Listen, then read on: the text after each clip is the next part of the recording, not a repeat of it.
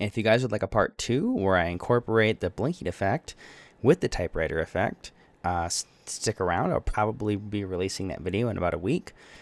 If you guys would like to support the channel, please consider following me on YouTube, TikTok, Twitch. It really helps me out. And I do live programming tutorials on the weekends sometimes on Twitch. You know, it's one of the only platforms where I can actually make money. So seriously, would really appreciate if you guys could do that for me. Thank you. Sir is blinking. There's a lead symbol. I've looked all over Google and I could not find a way to do this for some reason, and so I just decided to figure it out myself for a game I was developing for, you guessed it, Newgrounds, and I want to share that solution with you guys today. Alright, so first up, after we've opened the new scene, which took a while to load because for some reason Unity can run very slow on my computer, what we're going to do is we're going to create 2 new UI elements.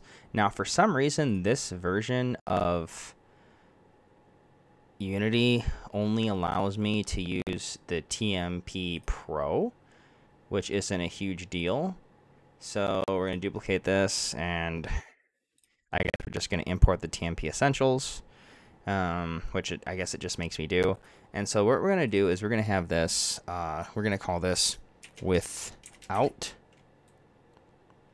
lead,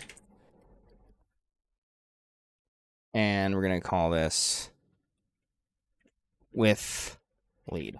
Okay, so another thing we're going to do is we're going to make a couple adjustments. I like to go screen space to camera and then just select my camera. And then another little thing I like to do is I like to scale with screen size. So what we're going to do is now we're going to make, I don't know what's going on there. We're going to create a script, and this is going to be called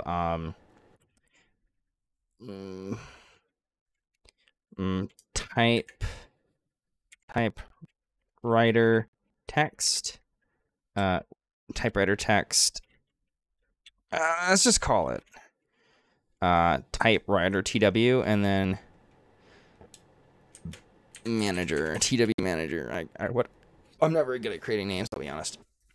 We're gonna open up TW manager, string lead symbol,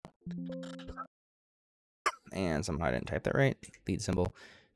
And then we're going to serialize 2 more fields, tab to autocomplete, and then we're going to say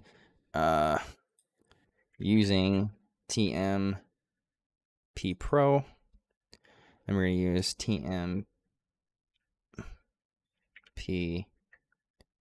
text, and this is going to be called text1, and then tab autocomplete if you have that enabled, text, and text2. This is all we're going to need to make this work for serialization fields. Ignore. Okay, now that finally compiled, what we're going to do is we're going to create an empty, and we're going to call this typewriter manager, and we're going to drop the script in, and we're going to say the lead symbol is going to be the, I don't know if it'll do that symbol, but I hope it will. And then we're gonna have without lead, and then with lead. Okay, first thing we're gonna want to do is start a void fixed update. Remove the private, isn't needed. And what we're gonna do is just to set things up for the blink effect later on. We're gonna be saying text2 dot text equals text1 dot text plus lead symbol. Alright, so how we're going to do this blinking effect is we are going to be using a switch statement. So we're going to be saying switch, then we're going to say text1, oh my gosh, my typos, text1 dot color dot a dot toString, and then we're going to be doing this. So let's just write the case now to make this easier. So we're going to have case 0, okay, and then we're going to say break just to clear it, And then we're going to be having case 1, break, okay, just to make this, wrong way. I always like it to be nice and symmetrical. It's one of my big flaws. Okay, so we're basically going to be taking these and we're going to be flipping these. So we're going to be saying text1 dot color equals new color. And we're going to be saying this is going to be, and just copy and paste this, control V dot R, control V dot G, control V dot B, 1. Okay.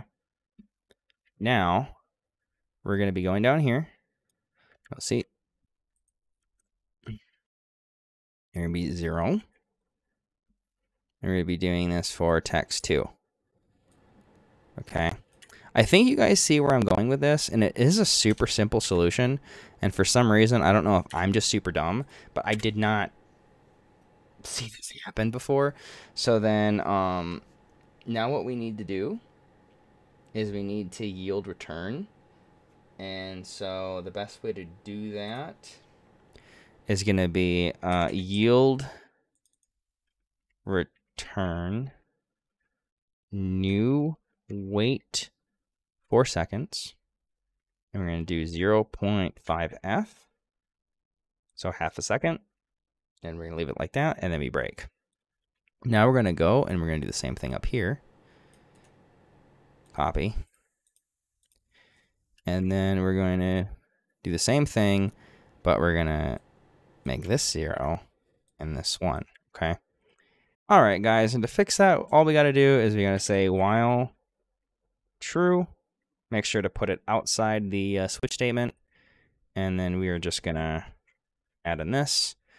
Okay, guys. Next up, we're going to be making a void sysblink.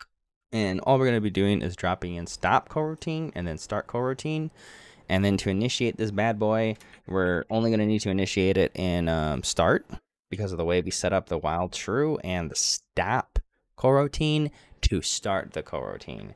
If you do it backwards, it's not going to work. So make sure to do stop coroutine first and then start coroutine. And that's all this is going to do. It's how we get it persistently blink outside of update. Just the way it works, guys. Don't ask me questions. And there we go.